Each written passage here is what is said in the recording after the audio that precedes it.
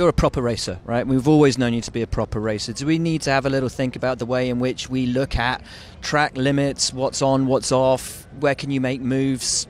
Where does there need to be a bit more consistency in this? We all know where the track limits are, and but like I said, I haven't seen it at all.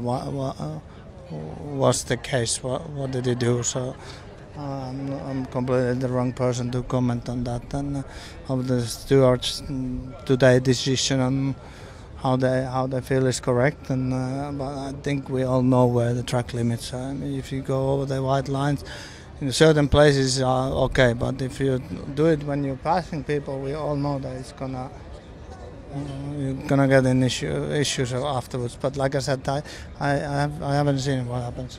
So exceeding track limits are okay, but only if you're not overtaking somebody. Certain corners are certain are faster. Certain we all know.